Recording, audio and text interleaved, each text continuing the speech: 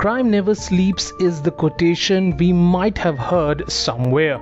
But two people in Delhi became a victim of the same saying when they were looted in broad daylight as they were on a morning walk. The incident happened in the Vivek Vihar area of Delhi near Yamuna Sports Complex. Two bike-borne miscreants stopped the men who were on a morning walk at a gunpoint and robbed them.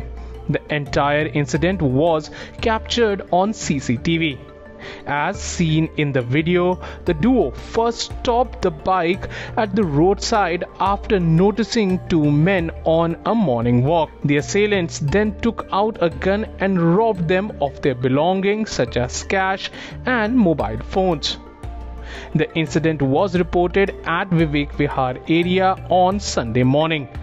Many passers-by can be seen noting the incident, but none of them stopped to interrupt.